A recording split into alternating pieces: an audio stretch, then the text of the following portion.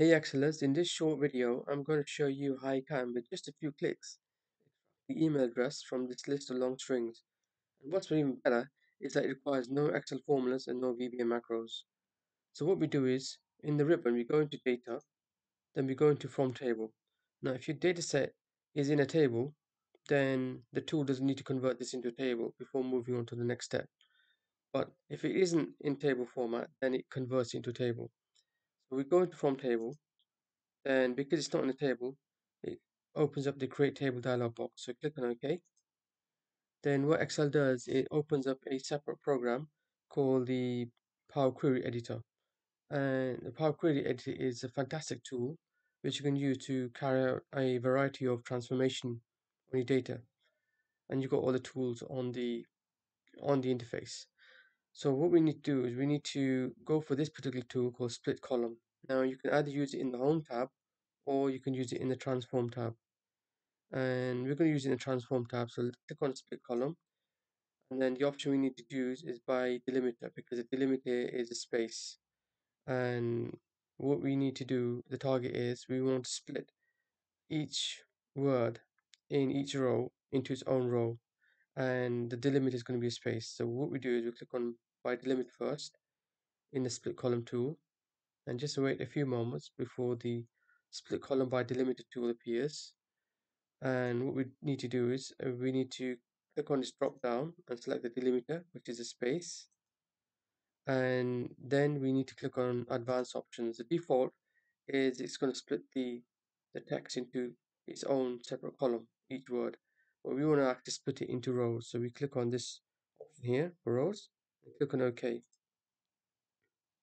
So as you can see now, each word is now in its own row, including the email address. So we're nearly there. Next thing we do is we click on this drop down arrow here, like with normal Excel filters, and then we need to go for a text filter, and the option we choose for text filters is contains. And then for the text filters, for filter rows, the default is contained, which is the one that we want, and we want to filter for rows which contain email addresses, and each email address has the @ sign, so we can use that as the filter. We type @ and click on OK. So now what we've got now is the dataset being filtered just with email addresses only. The next step is, and the final step is, you go into the Home tab, you click on Close and Load, and then Close and Load to, and then just wait a few moments before the next step. And what happens is the Load to dialog box appears. Now you can either load the output into a new worksheet or an existing worksheet. I've got a existing worksheet set up called extracted email addresses, and the output's gonna we want the output to appear in that sheet. We click on the existing worksheet, click on this button there, and then we click on the tab for the output email address, and then click on A1. We want the output to be appearing in A1 of the extracted email addresses tab. Click on OK, and just wait a few moments before the output appears. And click on Load. So as you can see, all the email addresses are now appearing in its own row and on a separate worksheet. And this is linked to a Power Query, and this Power Query is here. And then you can edit it, and you can also refresh it as well. So this is all dynamic because it's linked to a Power Query, and all the steps are already within the Power Query.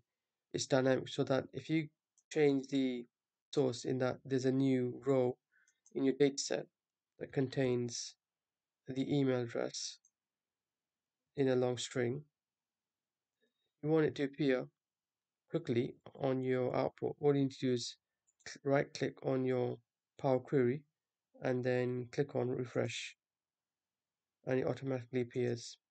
It's all dynamic. Thanks for watching, and watch out for my next video.